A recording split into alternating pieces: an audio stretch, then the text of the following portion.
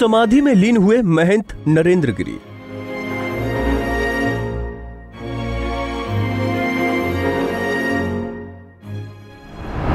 दर्शन के लिए उमड़ पड़ा संत समाज।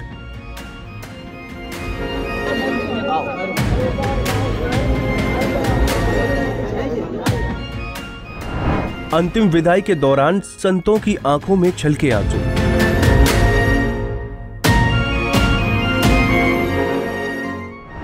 देखिए महंत नरेंद्र गिरी की अंतिम यात्रा।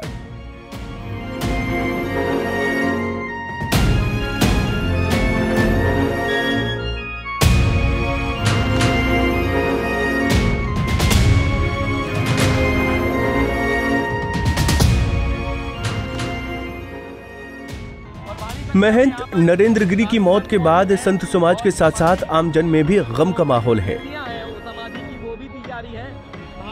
महाराज की मौत का राज हर कोई जानना चाहता है कि आखिर वो क्या वजह थी जिसकी वजह से महाराज जी को अपनी जीवन लीला समाप्त करनी पड़ी।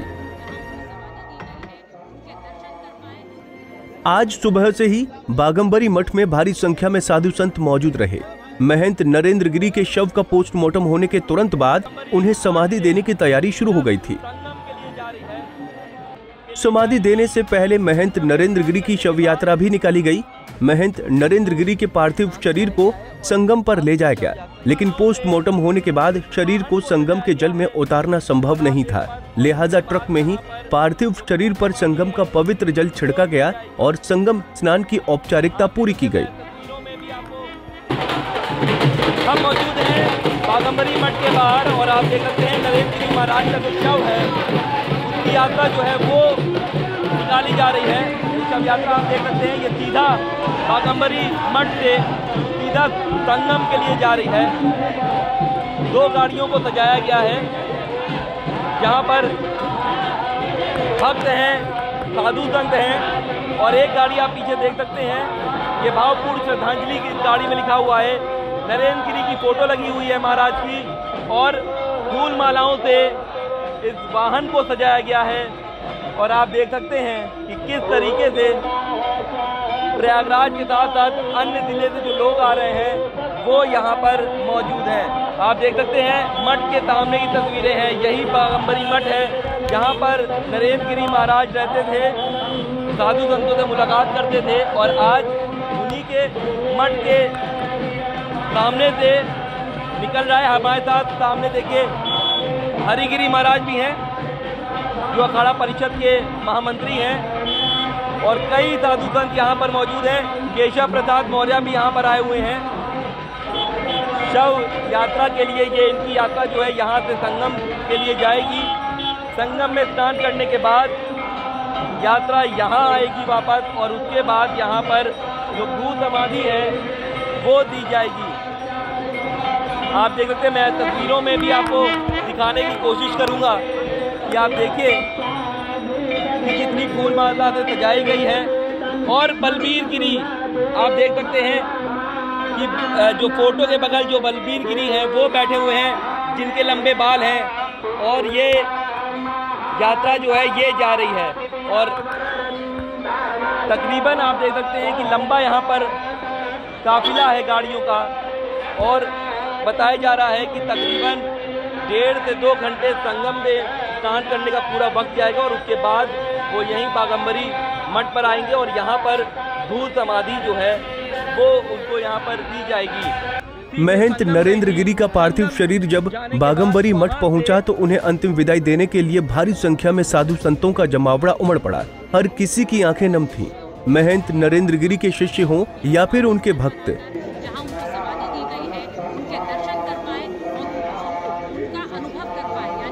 किसी को भी इस बात पर विश्वास नहीं हो रहा था कि अब महाराज जी उनके बीच नहीं रहे।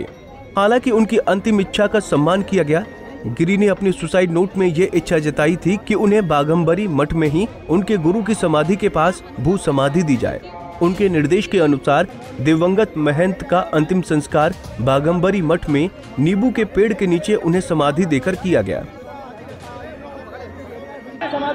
हम मौजूद हैं बागंबरी मठ पर जहां पर आप देख सकते हैं कि यहां पर महाराज नरेंद्र गिरी की जो समाधि है वो यहाँ पर भू समाधि दी जा रही है और भारी संख्या में यहाँ पर साधु संत मौजूद हैं और समाधि जो रीतियाँ हैं वो समाधि की वो भी दी जा रही है।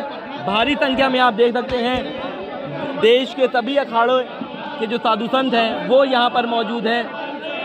नम आँखों से अंतिम विदाई ये दी जा रही है। सबसे पहले अगर हम बात करें तो पोस्टमार्टम होने के बाद उनका शव जो है वो यहाँ आया था, बागंबरी गद्दी आया था। बागंबरी गद्दी के बाद शव यात्रा सीधे संगम गई थी। संगम जाने के बाद वहाँ से हनुमान जी के मंदिर आई थी और उसके बाद यहाँ पर समाधि स्थल है। जो आत्महत्या वाले प्रकरण में जब पत्र जो सामने आया था उसमें लिखा हुआ था कि नींबू के पेड़ के बगल उनकी समाधि दी जाए, तो ये वही वो नींबू का जो पेड़ है जहाँ पर समाधि स्थल को बनाया गया है, ये वही वो जगह है कि आप देख सकते हैं कि यहाँ पर जो है उनको रीति रिवाज के साथ यहाँ पर समाधि दी जा रही है।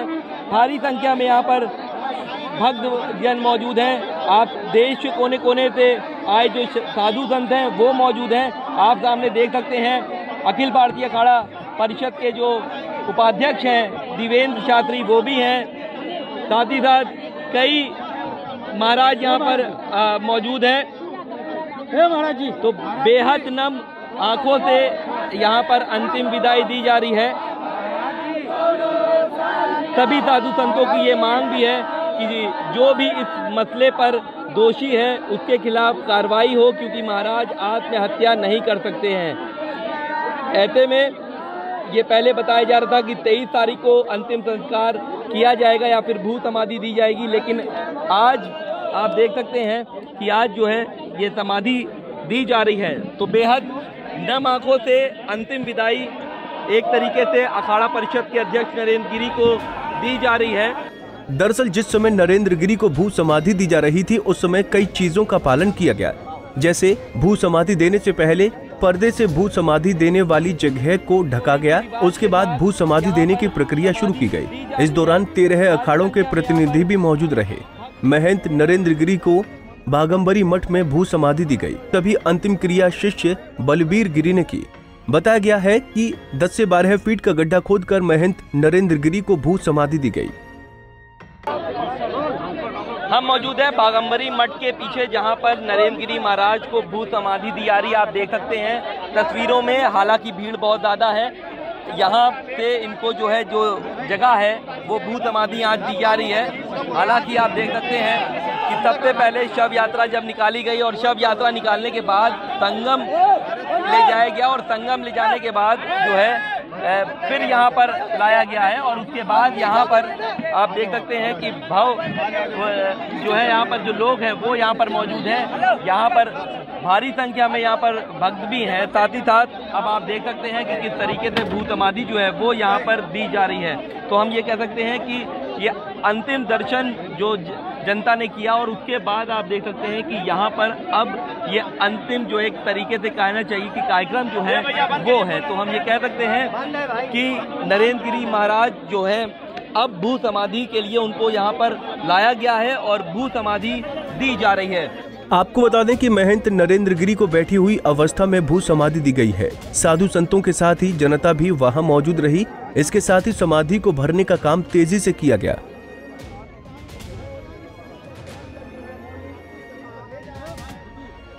समाधि को भरने के बाद इस स्थल को गोबर से लीपा जाएगा, जिसके लगभग 1 साल बाद इस जगह पर मंदिर की स्थापना की जाएगी।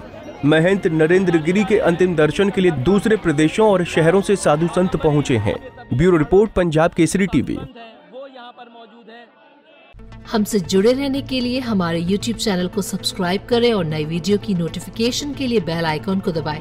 अगर आप ये वीडियो Facebook पर देख रहे हैं तो लाइक जरूर करें और ज्यादा से ज्यादा शेयर करें। धन्यवाद।